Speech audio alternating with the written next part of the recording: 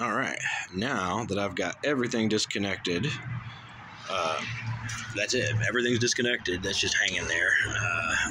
The only thing holding this up from the spring is that jack, and it ain't easy to take down, and I don't have a proper jack thing for this little bitty one, so I have to use a screwdriver. But yeah, this is how you do that. You take the pressure off, and slowly the spring will stretch out, and then it'll come out without popping you in the face, hopefully. But it'll be able to come down now further than it could before without damaging any further parts. And yeah, then I'll be able to remove the spring and this giant chunk of metal that I'm jacking down right now. Yep, it's getting ready to come off right now. The spring has already stopped. The spring is not moving while the part is. That's that. Still real stiff for some reason. I think it's the jack. Still going.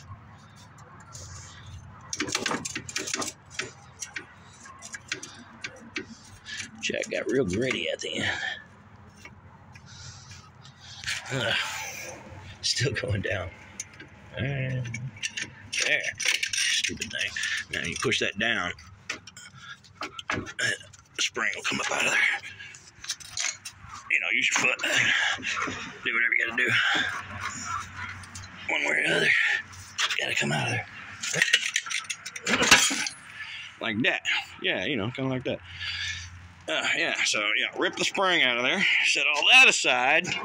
Totally weekend project, bro. You got this. I'm not bleeding. That's just grease. Yeah, now, we'll get those bolts out, which, of course, we had to take steering rack off, which I think you can see is flopping right here. The steering is not attached to the car while I try to get that stupid bolt out of there and get it out of here. So, yeah, time to replace the parts. Dun, dun, dun, dun, dun.